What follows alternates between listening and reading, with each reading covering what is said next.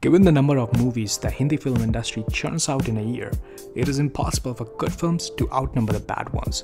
However, 2018 turned out to be an exceptional year for Bollywood. Yes, like every year, we made some awful films along with some really good ones. From a film that brazenly embraced a sympathetic narrative while telling the story of a convicted criminal to an action movie that legitimized a piece of fake news. Below is a list of films, some of which were woefully irresponsible in their messaging, while some were just plain tortures to sit through. Despite having access to all the resources required to helm a reasonably good film, I am not picking movies like Namaste, Love Yatri and Race 3 because the director and actors themselves were aware that they are not creating any kind of masterpieces. So this list will cover movies with high budget or any kind of hype. So here is a list of absolutely bad, illogical Bollywood films of 2018. Number 5. Baaghi 2. As a wave of hyper-nationalism engulfs India, Bollywood isn't far behind in chasing on the problematic populist sentiment. However, what Ahmed Khan did with Baaghi 2 was far more dangerous. It legitimized a piece of fake news in its opening scene. Although there are several issues that make Baaghi 2 a film that shouldn't have been made, the opening scene showed Tiger Shroff's army man character tying up a stone pelter on the front of his jeep and using him as a human shield to get through a lane of stone pelters. I believe commercial directors should stay away from sensitive topics like this. Tiger Shroff is a hardworking actor, but I believe now he should be paying more attention to the type of script he's choosing. Just one genre, which is action, which this movie tries to fulfill, but that is also so illogical and badly written that you will think, why can't just somebody shoot Tiger Shroff's character, even after having machine guns and choppers? And yes, villain must have decided to make his den in forest not for safety reason but for the scenic beauty of the film, as hero destroys it like anything. In simple words, Baaghi 2 is an illogical bad action movie. Number 4. Veere Di Wedding. The film is set in Delhi and the actors' characters are filthy rich. So basically, they are meant to be South Delhi girls. Even the ones who are supposed to be relatively poor are not poor. There are farmhouses, villas and vacation trips to exotic foreign locations. So far, so predictable. But what is perhaps the most disappointing thing about this star-studded film is that it has no redeeming factors to speak of. As I say, none. Both Bhaskar and Talsania shine in couple of moments, but they are so few and far in between that it really cannot save the film.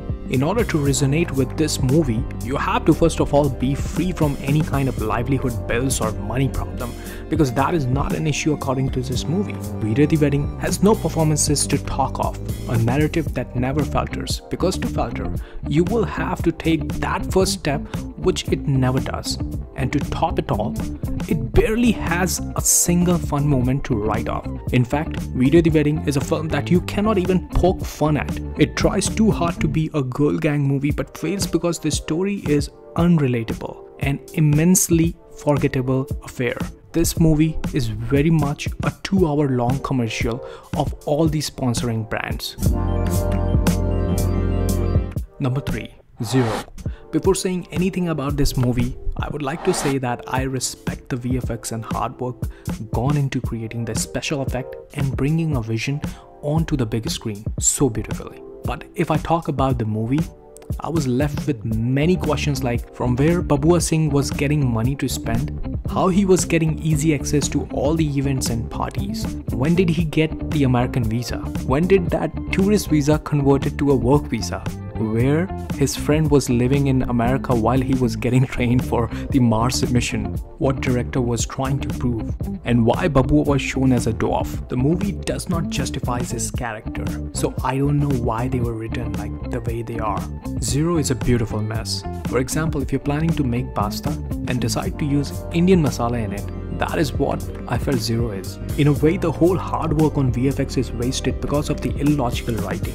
My other problem was with the anatomy of a dwarf, because when you see vertically challenged people, they have short legs and hands, which make their life challenging. But Babua Singh is a miniature form of Shah Rukh Khan. He only looks short when he is standing beside an average height person. So as per this logic, we all are short if we are standing beside the great Kali. Number 2. Thugs of Hindustan.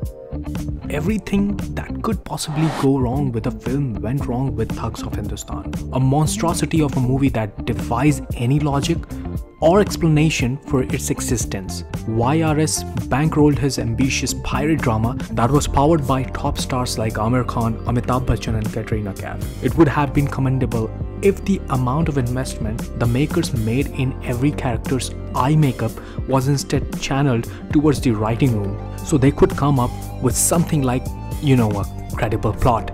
Generic action sequences, out-of-place humor, unimpressive performances. Thugs was so poorly directed, after a point, it felt like a parody of itself. Between Tushan, Dhoom 3 and Thugs, Vijay Krishna Acharya now has the rare distinction of directing some of the worst Hindi films of the 21st century. His latest film is so awful, 2 actors from the cast actually apologized for it.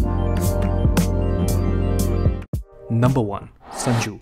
Before saying anything about this movie, I want to say that Ranveer Kapoor has done good acting and I appreciate his hard work. Now talking about this movie, it is not a biopic, not even close. As a cultural moment, when men in power are being held accountable and are losing face for their past misleads, Rajkumar Hirani's Sanjay Dutt biopic revealed how tone-deaf and prone to advantages Bollywood remains as an industry. Not only did Sanju, a big-time irresponsible film, recharacterize the events of Dutt's life to make him appear as a victim of unfortunate circumstances, blaming everybody but himself for his own actions. It also minimized the trauma of women he wronged by depicting his moral transgressions comedically. Hirani also misled the audience by depicting Dutt's character with a sympathetic gaze, instead of explaining his follies with a critical one, as if that wasn't representable enough. Sanju also brazenly attacked the media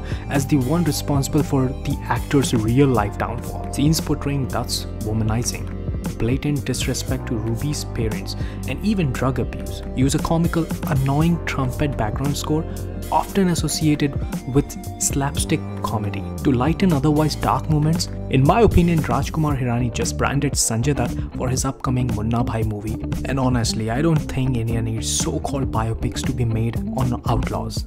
So that was the list, guys. Let me know what is your opinion about these movies. Thank you for watching, and if you like this work, probably you will like my other works. Don't forget to subscribe to my channel. See you guys in the next list. Till then, have a good one.